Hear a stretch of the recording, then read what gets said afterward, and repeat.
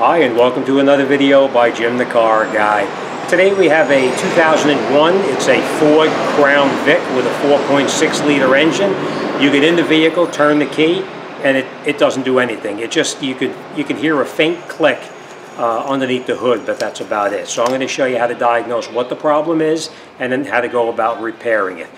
This customer here actually thought that his problem was the battery was no good, so he already put a new battery in it. So we are going to bypass the checking of the battery because it's brand new and it does the exact same thing. So we know that the battery is not the culprit. So let's get in there. I'll show you what it does and then how we're going to diagnose it and how we're going to get this job done and out the door. Hopefully today. It's about 3:15, so we'll see how it goes. So, all right, let me show you what it does and then we'll continue. Okay, so this is what it's doing. I hope you can hear that. Now the first thing you would normally do, if you have a car that doesn't start like that, the first thing you would do is take a look at your interior light. Now if you turn the key and that interior light goes out, then we know we have a problem with the battery or the cable or something like that. So let's try it and see. You don't see any change in that at all. So we know that the cables are not the issue, and we know that the battery is not the issue. All right, so let's go up underneath the hood and we're going to continue up there. Okay, so now what we're going to do now, there's a couple things you can do. If you have a test light, use a test light. If you don't have a test light, I always use the power probe because you can actually check power and ground at the same time. So we're going to connect these up to the battery itself, and then we're going to go down underneath the car, down by the starter motor while my assistant tries to start it. We're going to see if we have power to the main lead, and also if we have power to the start wire when my assistant tries to start the car. If we have power and we have ground and we have power to the start wire and it's not starting, the start is no good. If we don't have power to the start wire, then we know that there's a problem with the starter switch or relay or whatever. A common problem with these starters too is the wire that leads from the back of the starter, from the main lead coming in. You have the power lead that comes into to the top of the solenoid, and there's a little jumper wire that goes from the solenoid down into the starter itself. Those wires for some reason corrode and they rot off, and you know, it's an issue right there. But let's take a look at it. We're getting ahead of ourselves, so let's lift it up and we'll continue. But let's connect our power probe up first.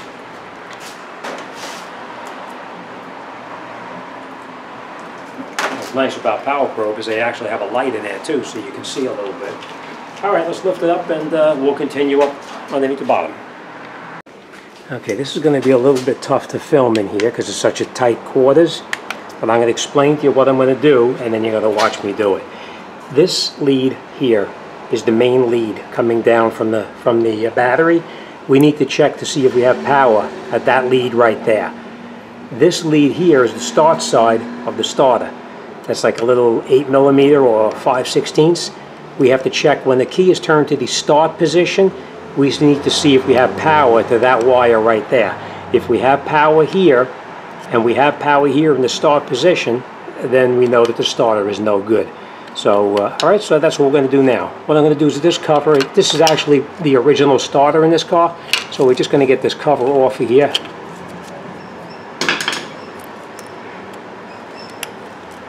Don't lose it because we're going to put this back on, and you can see already. See how it's oxidized? Remember I was telling you about that wire up there? Let's see what that looks like. Okay. It doesn't matter because the starter's no good anyway, but you see that wire right there? See all the oxidation on there? Those wires frequently break off, and that's the problem right there. So, all right, let's check power and ground first, and we'll see how it goes. So I'm going to set you up on a tripod, and we'll see how you can see it. Alright, I'm going to give it a try. We'll see how you can see. Remember what I told you, this wire here is the main lead, so if there's power here, then we know that that it has power to the starter, which it does. It's got power there. See? You have power there. Alright, now this is the start wire. We should have negative. through here. Let me just get on it. Okay, you can see we have negative right here. It's actually, it's green. Green means that there's negative in there. And when it's energized and you try to start it, it should turn red, just like that. All right, so, okay, up there. All right, try it once.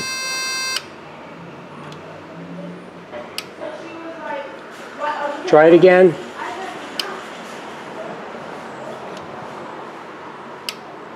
Okay. Okay, thank you. Turn the key off. Okay, as you can see, it has power and it has ground. This starter is no good. Once we take this out, I'll show you what I mean about that wire up there. It's going to be, it looks like it's actually burnt. See that? Oh yeah, it's broken. There it is. Yeah, it looks like it's broken anyway. See? Yeah. That's very common. This wire goes bad all the time. All right. All right, well, we're going to take the starter out now. And the way we're going to take the starter out is, I don't know if you can see this, but there's a bolt here. It's a 10 millimeter here, up there, and then maybe one more 10 millimeter up on top. But before we do anything, we're going to lower this down, and we're going to disconnect the battery. Okay, I'm going to give you an example of what kind of tools you're going to need to complete the job. These we already used already to pop off the cable up on top. The negative cable is disconnected. We're going to use some ratcheting wrenches. It's either going to be 12 or 13 millimeters, the main lead. The small little wire is probably going to be 8 or 10 millimeter. We have a couple of 10 millimeter sockets and extensions, a couple of swivels, a swivel head ratchet, and of course I sprayed up everything really good with penetrating oil because you know it's a little bit oxidized underneath there. So, all right, let me just explain to you what I'm going to do, and then we're going to do it. It's going to be a little hard to film this, but you can see I sprayed it up already. I'm going to take out that bolt right there. I'm going to take out another bolt up on top right there, and I think there's a third one up on top as well that I may have to come in from in the front of the vehicle up this way here to get in there, but we'll see how it goes. We're going to disconnect that lead right there. That's either 12 or 13 millimeter, and this one right here. We're just going to push these out of the way. Now you can see these are a little bit rusty. If they break off, it's no big deal because they're going to be trash anyway. So, all right, let me get started, and I'll try to do the best I can so you can see. All right, first thing we're going to do is going to take off that lead right there. That's the main power lead. Now remember, we have our battery is disconnected.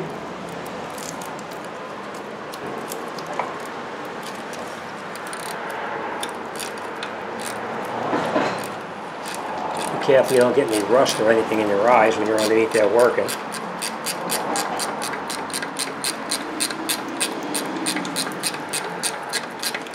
Like I said, if they're going to break, don't worry about it. It's no big deal. If it breaks off, it'll be fine. Alright, I'm going to take our wire off. I'm just going to put that up out of the way for now. We're going to disconnect this wire right here. That's a 10 millimeter.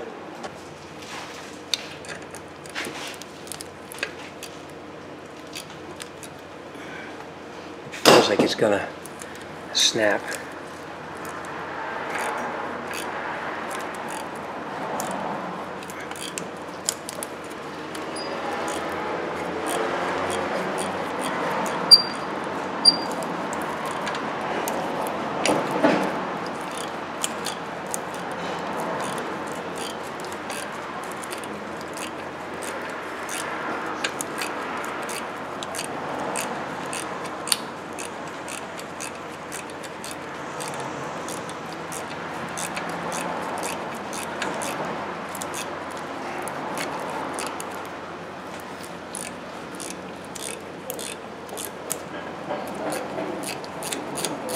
I was wrong. It didn't snap. It came out.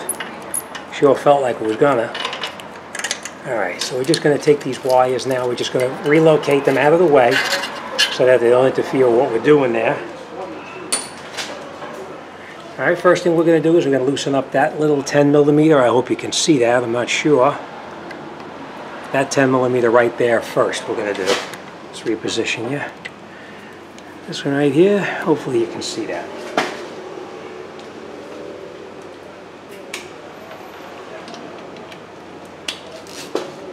These are usually pretty oxidized. Okay. Alright, that's one.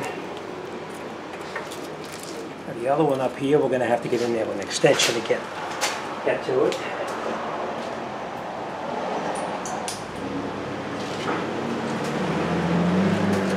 I don't know if you can see it.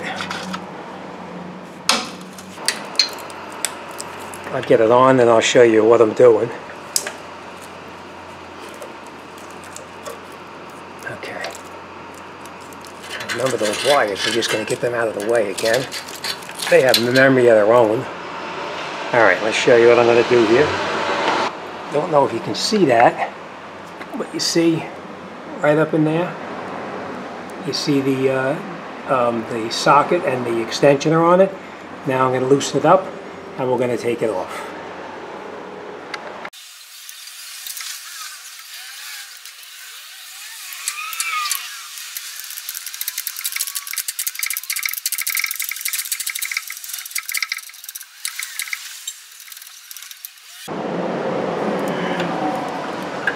Okay. Alright, so now we have that one loosened. We're just going to take it out now. Take our ratchet out.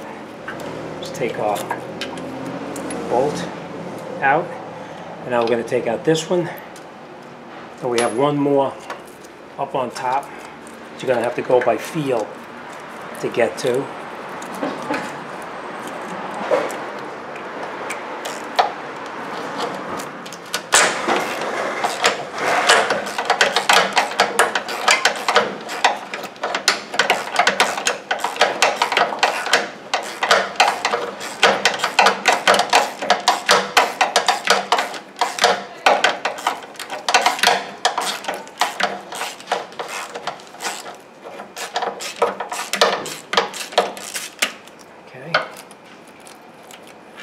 Two, and now we're going to get that third one. I'm actually going to come in right through here in the front. I'm going to snake a ratchet in through there so I can get to it. So alright, let me do that and then we'll continue. I doubt you're going to be able to see this, but I just want to show it to you. That's where the ratchet goes in from the back of the starter right there up to that other bolt, which is up here, which you have to go by feel. Like I said, I don't think you're going to be able to see it, but that's how I'm going to get it out.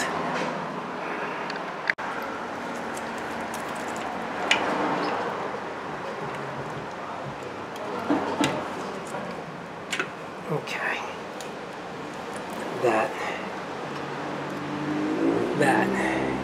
is the third bolt. As you can see, the starter still doesn't come out. It's rusted in place. That's where this comes in handy, right here.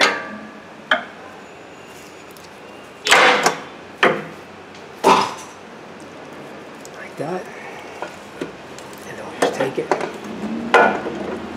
pull it out.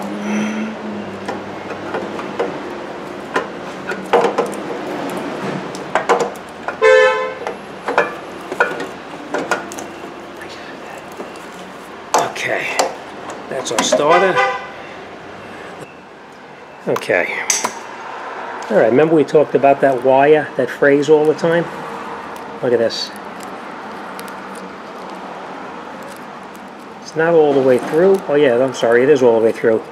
There it is. That's the wire that's actually broken. And the power comes through the solenoid here. The start side energizes the solenoid to bring power down to here. Power comes through here, right there, and then down into the starter motor, and that's what happened to it. So, all right, let me make a phone call. We'll get the starter, and we'll continue. Okay, just got the starter motor, and I just want to show this to you. You see it? See how this is broken? Look at this one. Look at how thick that is. Right? So this is very common. It happens a lot. All right, but that's it. Oh, and it didn't matter if that other wire broke off anyway, because I got to cut it. And I got to splice it together or use the heat shrink tubing on it so that we don't have any issues with the start wire. They must have run into a problem with it, so they supply a start wire, And we're going to snip the old one, and we're going to crimp it in here, and then we'll heat shrink that tubing. Okay, so now we're going to take our starter motor. We are going to take it and stick it back up into the opening right here. We're going to do this stuff here later on, but for now we're just going to get it up into the opening here. We're just going to leave it sit there for 1 second. And now we're going to catch each one of the 3 bolts loosely by hand. You can see that I have never seize on there, or anti-seize, whatever you want to call it, because it's actually going to make it go in a little bit easier, because the trans we're screwing into is a little bit oxidized.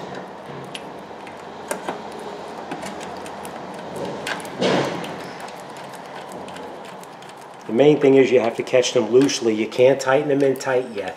If you tighten them tight, then you're going to wind up with it being cocked slightly, and you're not going to be able to get it in properly. So we're going to catch all 3.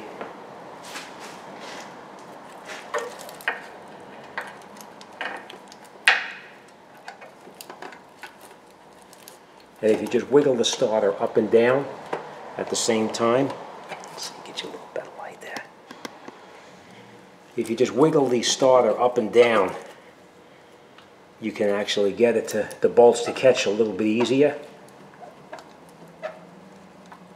Right, now we have the 2 of them caught. Now the top one is going to be a little bit tighter, so we're going to be a little more careful with that one. Okay, I just want to point this out to you too. Now, that bolt up on the top, you can't see it. So now you're going to take your socket like this, and you're going to take your bolt like this, and you're going to try to get up there. But you can see the bolt is loose. If you have a magnetic socket, great.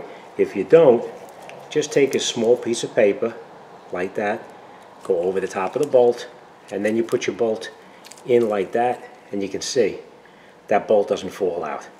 So it makes it a little bit easier so you don't drop it up on the top of the starter and have to play around to get it out. So we're going to put your left hand up to find where the hole is located, and then we're going to bring the bolt over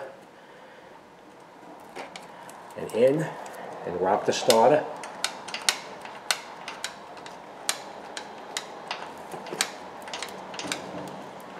Okay, now we have all 3 of them caught. I'm going to tighten up the top one first to get it in there as far as I can before I tighten up the other 2.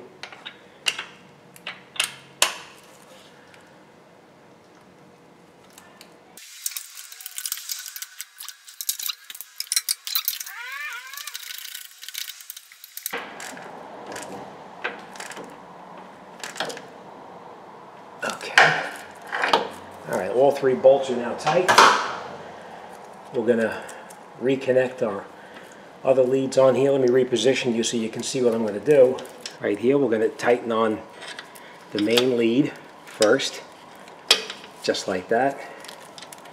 We're going to catch that on by hand. Now this one here, you want to be careful and not tighten it too tight, because if you tighten it too tight, you can break the stud.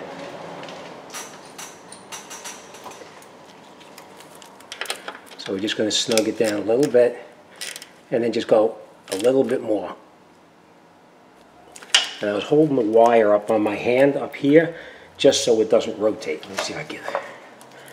Okay, I just hold this wire right here while I tighten that bolt, just so it doesn't rotate.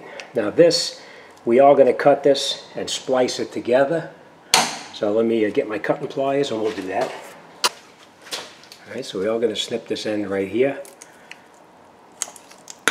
Just like that. We're going to strip back our wires a little bit.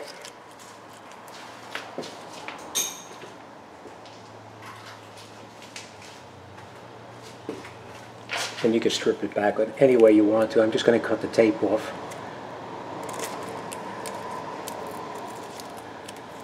Like that.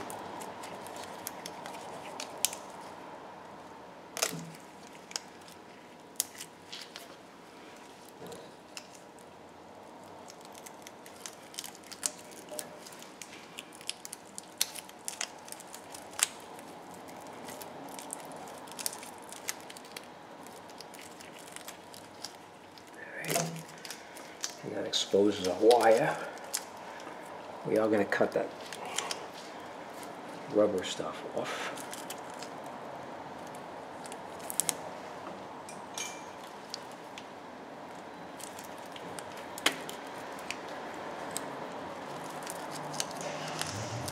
All right, so you have a good exposed piece of wire right here now.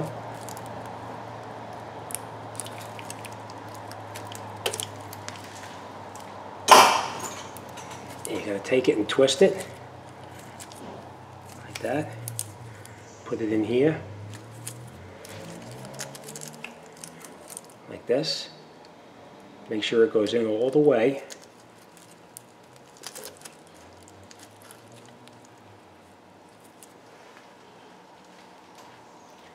And then we're going to take our crimpers and we're going to crimp that wire in place. Just like that. Make sure it's a good tight connection. And then we're going to get our heat gun. We're going to heat this up a little bit. Actually, you know what? I'm just going to use something else. I'm just going to heat this with a cigarette lighter versus using a heat gun. I'm in a hurry to get this done. It's now 7:30. And we open up at 7:30, so I'm going to get my doors open here.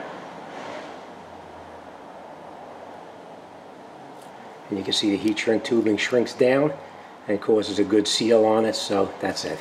Alright, so let's just go over what we did. And then we're going to open up. And then once we open up, we'll come back in and we'll put the battery back on and get it started. Okay, so we made sure that all three of our bolts here are tight. We connected on our main lead right here, and we made sure the main lead is not touching anywhere up inside here. This is our new start wire. It's crimped and heat shrink back together, and that's it. So let's lower it down, connect the battery up, and start it up.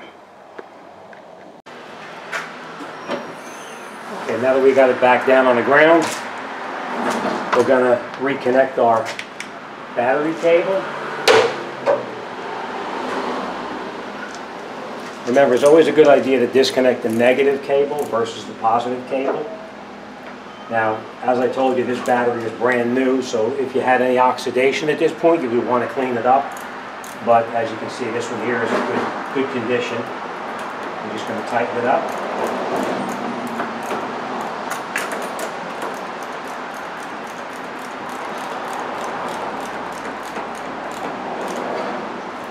Okay. Now we did our job correctly, this should start right up. Let's fire it up.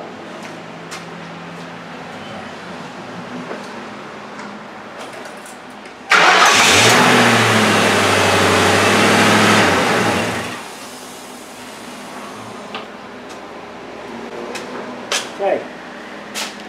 Alright, come on up, let's talk for a second.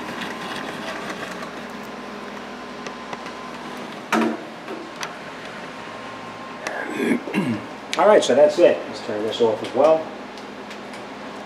Okay. I love these lights. These things take a beating and beautiful. Made by OTC Spectrum Lights. Alright, that's it. You're all set. Alright, this job is finished out the door and it's not even 8 o'clock. It's about 7:45 right now. So this one's out, next one's in. So we'll see what today holds for us and what I can film. Alright, remember, if you get in the car, you turn the key and you have nothing at all, no crank whatsoever, you want to definitely do a couple of things checking it before. This guy went and bought a battery.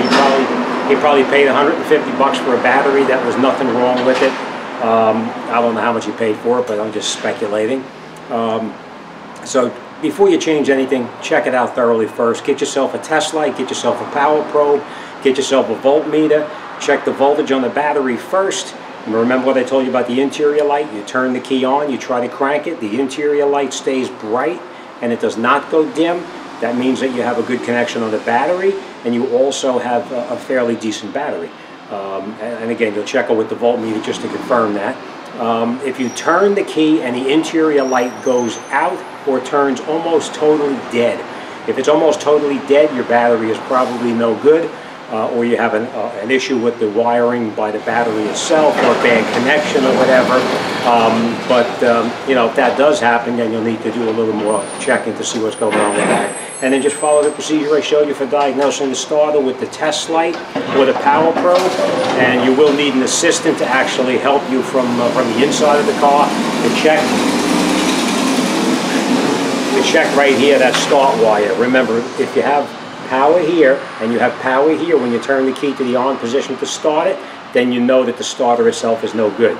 Sometimes when you have a bad starter, I don't have a hammer in front of me right here, but you can, if sometimes we have a bad starter, you can have someone to hold the key in the car in the on position and tap the starter here lightly, and sometimes you can get it to start. In this case, you could tap it all you want. It's not going to make any difference. That positive lead right here was rotted right off, and that was the issue with this starter. Power here, but it would not transmit the power into the starter itself. All right, so that's it. Out the door and on to the next one. All right, as always, thanks for watching. See you on the next one.